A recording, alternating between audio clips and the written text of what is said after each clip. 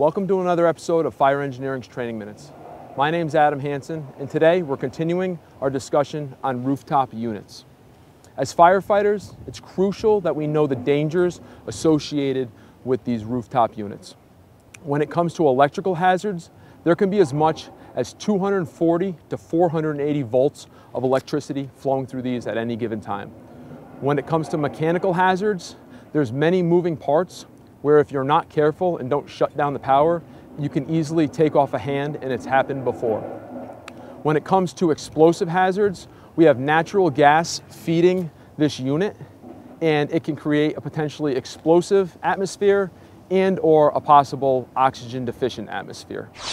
After we've done our investigation and we've definitely decided that this RTU is out of service, we need to perform shutoff and lockout tagout on both the electrical and the gas lines coming in.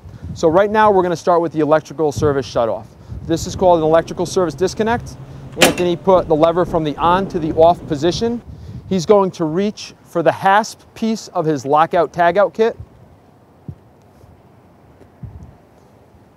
Open up the hasp piece, put it through the hole, take a padlock, put it through one of the 6 holes, make sure it's in fact locked, and he put a tag out on here, which he would have to put his name, contact information, and a brief description of what's wrong with the unit.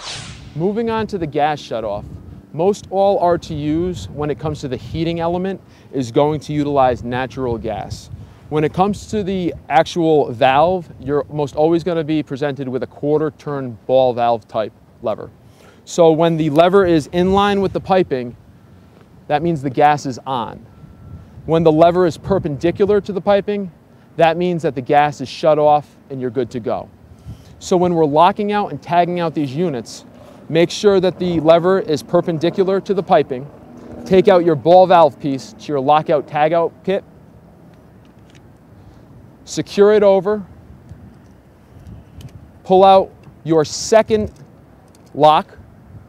Put it through the hole and lock it up. Now, as you see, Anthony was smart. Instead of taking out another piece to secure this, all he simply did was take his tag out portion and put it through the shackle. It's one less step, but with these, you're gonna wanna write on the tag out portion your name, your number, and what you think is wrong with the RTU. You don't want an HVAC technician showing up and saying, I don't know what's wrong with this, I don't know why they shut it down, and then turning it back on and you getting called back out at 2 o'clock in the morning. So make sure you fill out the tag out portion.